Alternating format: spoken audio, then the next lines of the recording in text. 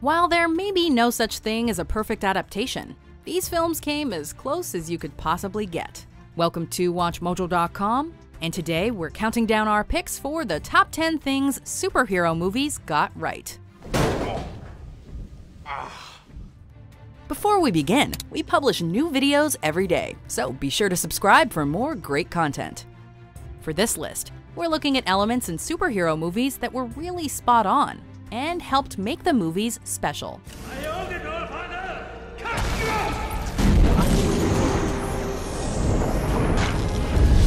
Number 10. The soundtrack, Guardians of the Galaxy.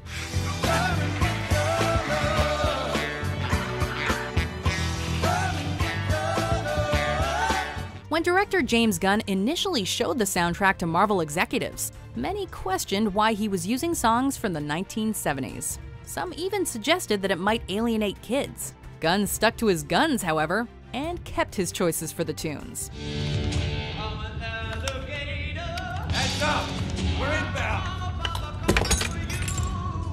The result was a phenomenal soundtrack that helped make Guardians one of the biggest movies of 2014.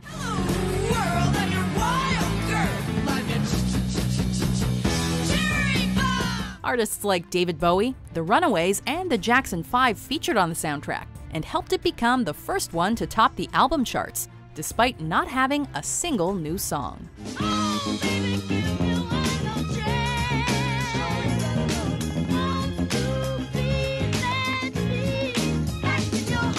Number 9. Batman's Origins, Batman Begins.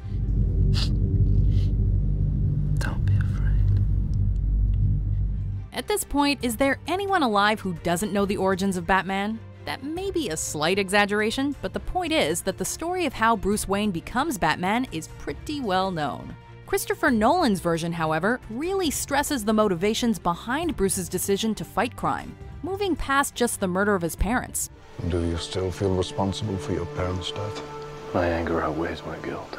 We see Bruce struggle to come to terms with his parents' deaths, and even see him consider murder at one point, before deciding to abandon his fortune and live on the street. Nolan explores these points in detail, and the result is a well-rounded and well-developed character. It's not who I am underneath, but what I do that defines me. Number 8. Captain America's themes, the Marvel Cinematic Universe. Can I ask you a question? Just one? Why me? One of the main reasons why the Marvel Cinematic Universe is so successful is because it features strong characters with clear motivations. At the same time, however, these characters are quite different from each other. The action sequences involving Captain America are exciting to watch, but it's the themes underneath the action that make us care about the character. The price of freedom is high. It always has been. And it's a price I'm willing to pay. The second and third Captain America films did a terrific job of capturing Cap's distrust of the government, a major theme in the comics. This, of course, contrasts with his unwavering patriotism and desire to always do the right thing. It's this arc that made his conflict with Iron Man in Civil War so believable and so effective. You seem a little defensive.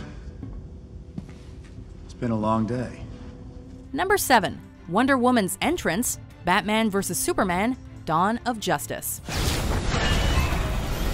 Batman vs. Superman was a polarizing movie and received its fair share of criticism. One thing most people agree on, however, is Wonder Woman. With Superman incapacitated, Batman is left to handle Doomsday, a nearly impossible task. Just as Doomsday is about to destroy Batman, Wonder Woman heroically appears and blocks the blast as her theme song booms in the background. She deflects Doomsday's deadly blast using her shield and begins to kick some serious ass. Matching Doomsday blow for blow, she helps Superman and Batman destroy him.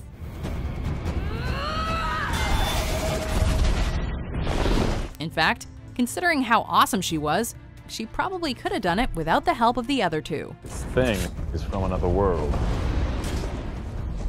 My world. I've killed things from other worlds before. Number 6. J.K. Simmons as J. Jonah Jameson, the Spider-Man franchise. They're crap. Crap. Crap. Mega crap. I'll give you $200 for all of them. Sam Raimi's Spider-Man trilogy remains one of the best series of superhero films ever made. And one of the smartest things Raimi did was cast J.K. Simmons as Daily Bugle editor-in-chief J. Jonah Jameson. A sworn enemy of Spider-Man, Jameson attempts to ruin the web-slinger's reputation through the press. He doesn't want to be famous, and I'll make him infamous. Simmons captures the essence of the character perfectly with his fantastic delivery, and provides some of the funniest and most memorable moments in the entire franchise. In fact, his performance was so good that many fans want him to return to portray the character in the new films.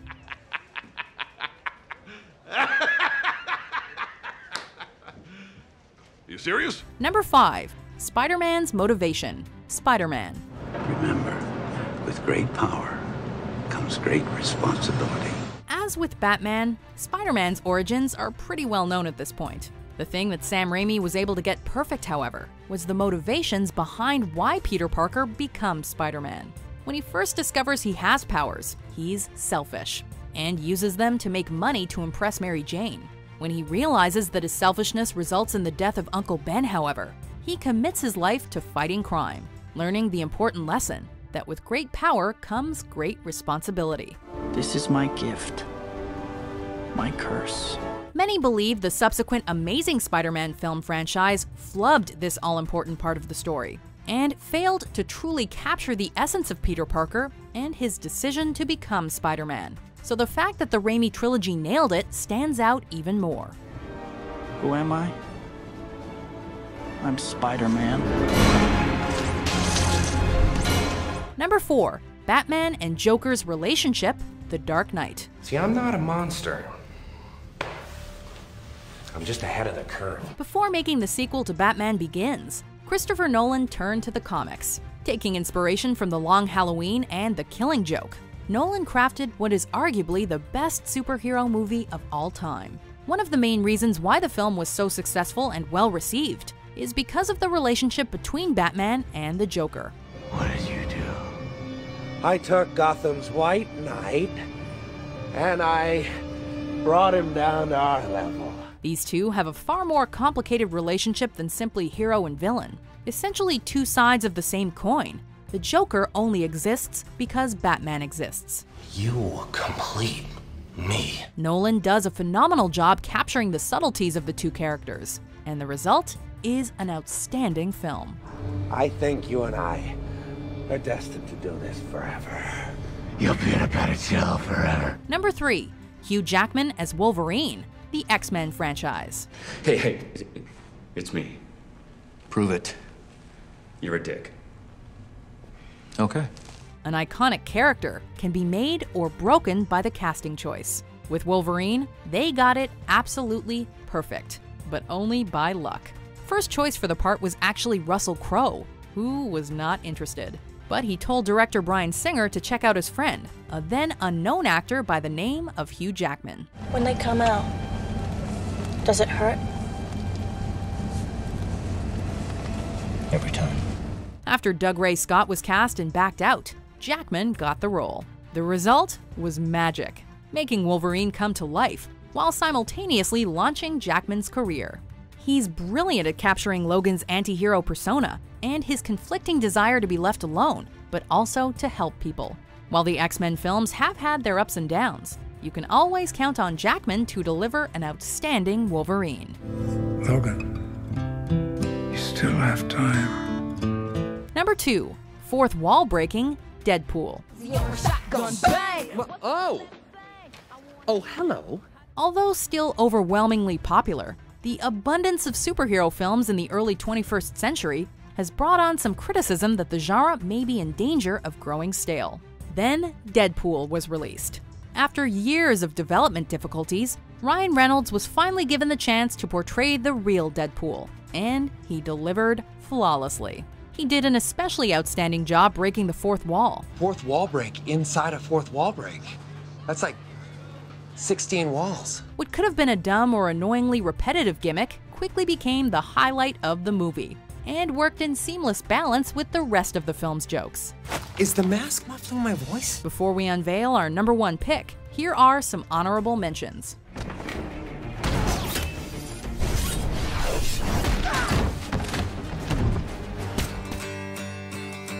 Some writers and critics who prophesize with your pen.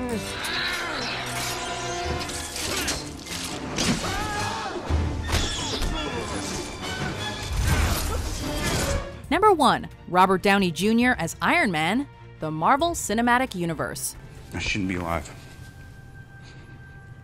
Unless it was for a reason. It's amazing to think that had the first Iron Man film been a failure, the Marvel Cinematic Universe may never have existed. Although Iron Man had his fair share of fans, he was previously considered a B character and didn't hold the weight of a Spider-Man or Batman. Director Jon Favreau immediately tapped Robert Downey Jr. for the part, as his past shared some similarities with the backstory of Tony Stark. And of course, RDJ absolutely nailed it, delivering one of the best performances of his career. He quickly became the face of the MCU, as witnessed by his appearance in so many of its films. Truth is,